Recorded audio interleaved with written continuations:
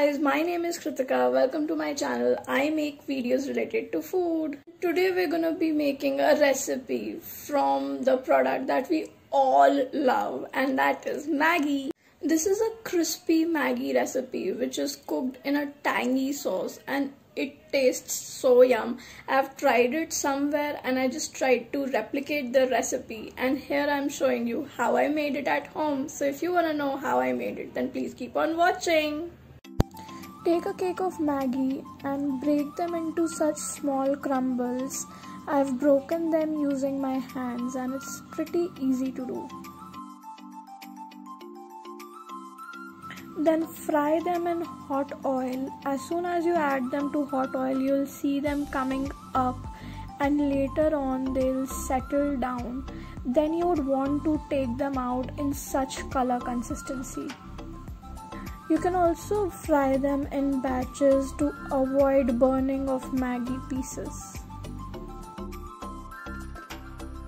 Take all the Maggi pieces out timely and they should look something like this after coming out. Strain them out on a tissue paper to avoid the extra oil in Maggi. In a pan, take some oil. After the oil heats, add finely chopped garlic, onion and capsicum to the pan. Give them a nice stir until they are a bit soft. Add about 2 to 3 tablespoons of pizza pasta sauce to this mixture and give it a nice mix.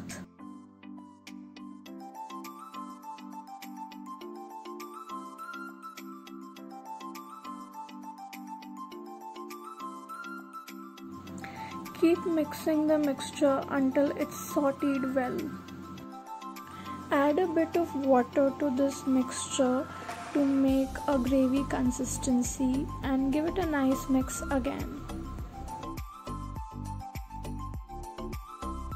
Then add the fried Maggi crumbs to it and give it a nice mix. After stirring it for a minute, you can switch off the flame. Make sure that all the excess water is completely evaporated.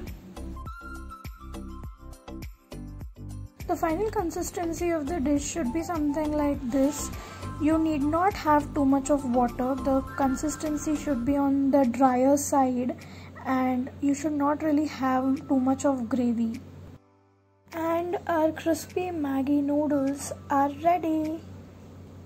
All the ingredients are mentioned in the description box below. So I have this crispy Maggi with me. Let's taste it.